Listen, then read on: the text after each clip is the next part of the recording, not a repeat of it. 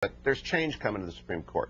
John McCain will appoint justices in the mold of John Roberts and Samuel Alito. Again, you mentioned George Will earlier today. He says, well, how can you believe him when you get Justice Roberts, Chief Justice Roberts, and Justice Alito ruling this way? Well, I believe John McCain just disagrees with those justices on campaign finance reform, but he's not going to be other than an originalist when it comes to appointing justices. And, of course, there's the war.